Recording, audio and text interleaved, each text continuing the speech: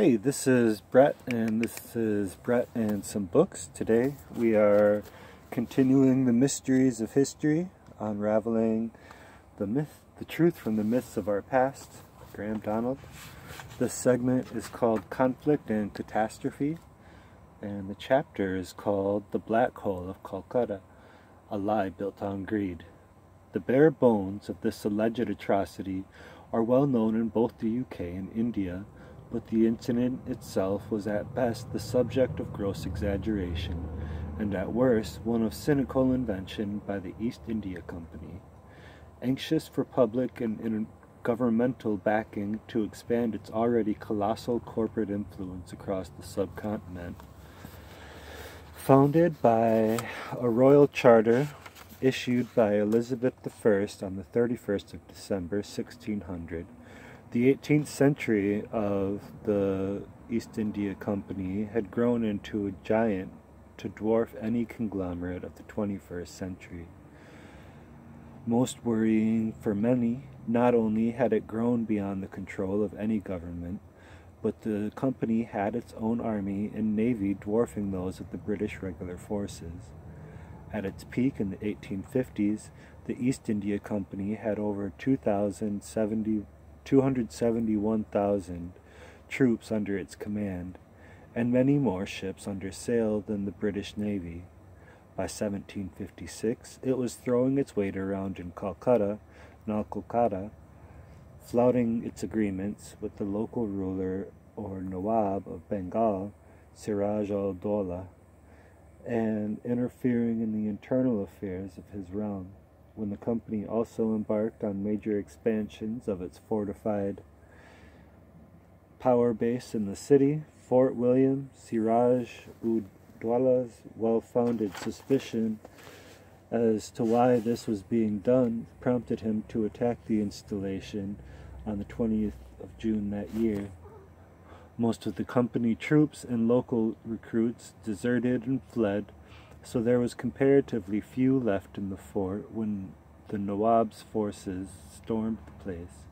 The exact number of Europeans who were locked up in the fort's jail, known to locals as the Black Hole, remains unknown.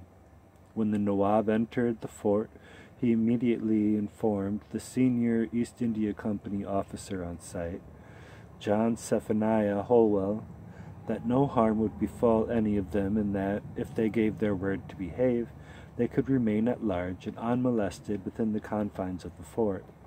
However, no sooner had the Nawab left the fort than the Europeans turned so petulant and demanding that the Nawab's men slung the ringleaders, Holwell included, if he is to be believed, into the company's own loathsome jail to teach them a lesson.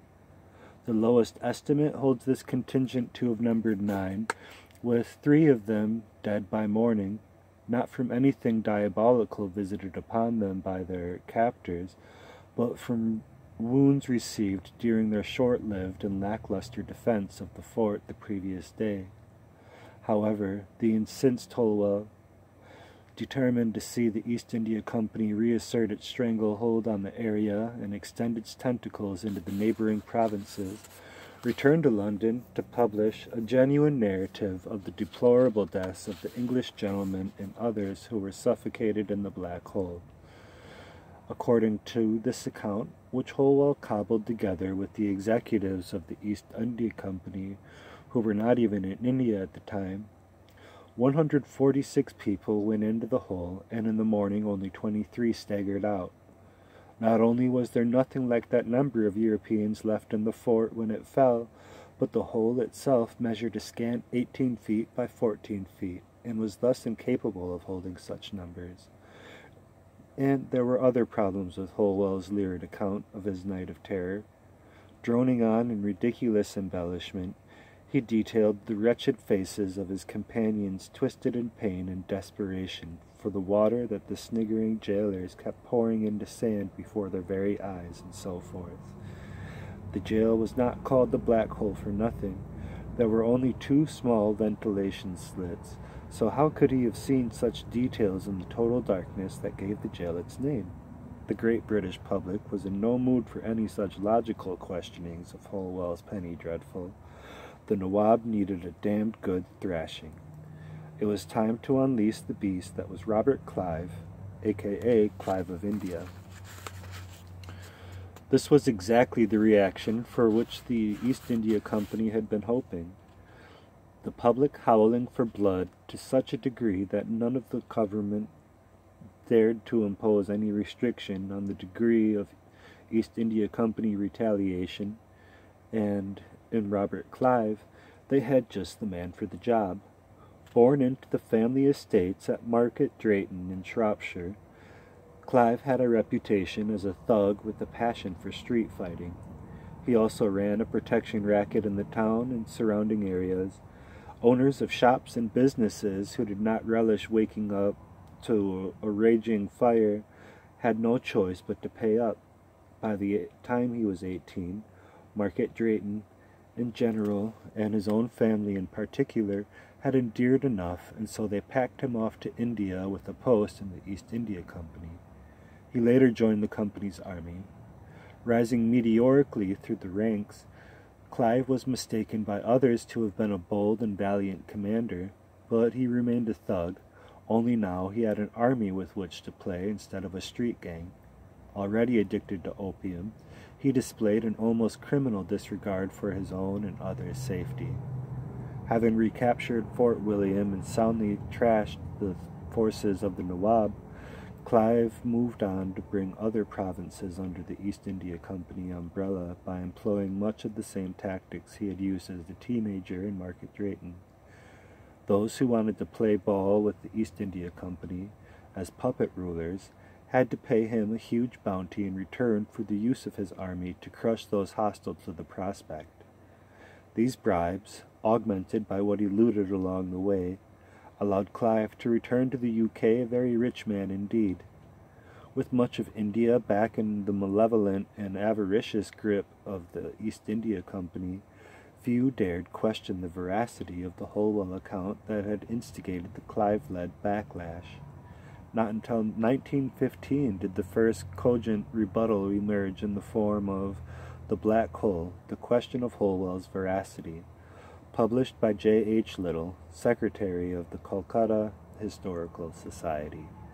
This was followed a few decades later by detailed papers from the like of Ramesh Chandra Majumdar,